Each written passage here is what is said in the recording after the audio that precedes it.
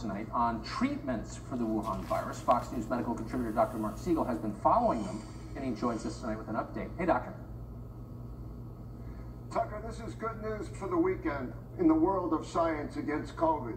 Let's start with remdesivir, the antiviral drug. We reported on this all the way back in February. We were probably the first to actually interview Dr. Andrei Khalil, who was a lead investigator into remdesivir. This drug is a very clever drug, by the way, because it insinuates itself into COVID-19, into the SARS-CoV-2 virus, and the virus mistakes it for a building block. Meanwhile, the antiviral drug stops it from growing.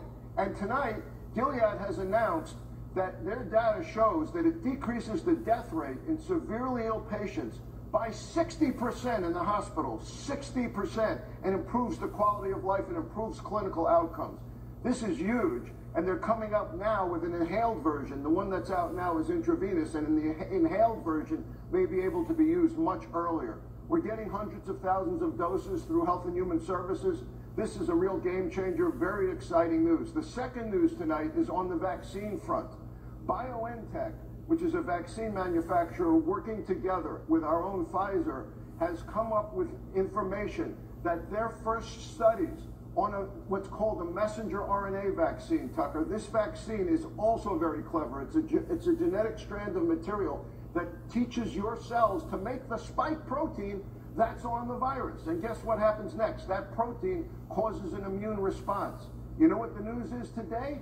They have discovered that the immune response, the antibodies, are greater than the amount of antibodies made by somebody recovering from COVID-19. In fact, my inside medical sources tell me that the kind of antibodies being made are neutralizing antibodies, the very kind you need to neutralize this virus.